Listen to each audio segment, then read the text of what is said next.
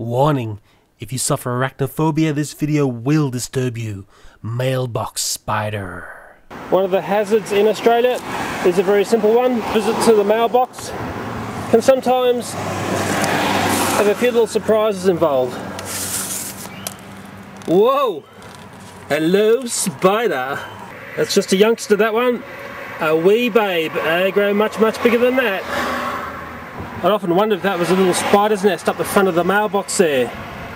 Whatever that thing there is. What do you reckon that is? Looks like some sort of webbed egg thing. And what you've got to be careful for here is quite often you'll get a paper and they'll get up inside the paper there and... Oh, gone for a runner. Live little beast. Ah, maybe been living in there for a while, eh? See that? Whoa.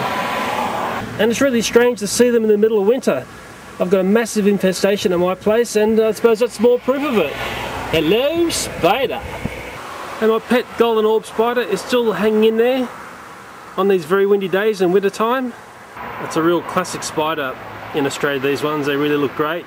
The golden webs, the way it captures its prey and then leaves it hanging out to dry. Oh, it's just another day in spider paradise. In the info area I'll have some links to the Australian Department of Immigration, so if you've got thoughts of coming to live in Australia, I'd like to invite you. Australia's a rather large country with some rather large spiders. You'd have to be fairly unlucky to have an infestation like mine.